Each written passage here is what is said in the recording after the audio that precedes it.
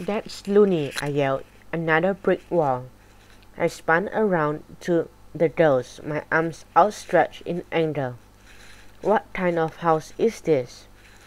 A horrible one, whimpered Precious. I still think we should go upstairs, Rain insisted. Randall, if you're too scared to go up there, I will. No, you mustn't, Precious screamed, clutching her friend's wrist. That's where the ghost is. Maybe we didn't see a ghost, Rain argued. Maybe it was a trick of the light. Maybe it was some kind of vapor. Precious shook her head. We saw a real ghost, and I don't want to see it again. What if it's dangerous? What if it wants revenge? We should leave it alone. I don't want to die, she shuddered. I couldn't resist laughing. Rain, your friend is right, I taunted. We shouldn't go chasing after that ghost. Anyway, you started all this by entering the house when you shouldn't have.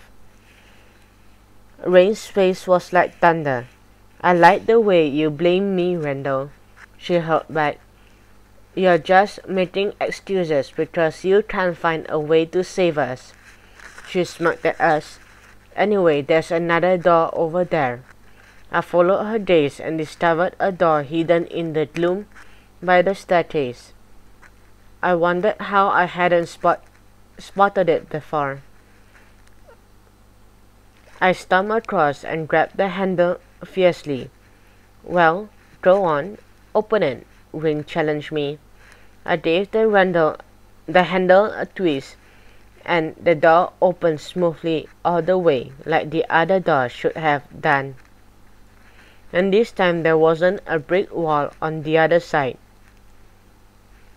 I peered into the darkness, listening for the slightest sound. I heard nothing but silence. Not even the squeak of a rat. Nothing.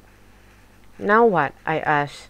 Without a word, Rain marched across to where I was standing, glad into the darkness, and boldly stepped through the doorway. With a terrified glance at me, Precious followed. I gave a shrug and edged into the mysterious gloom after them.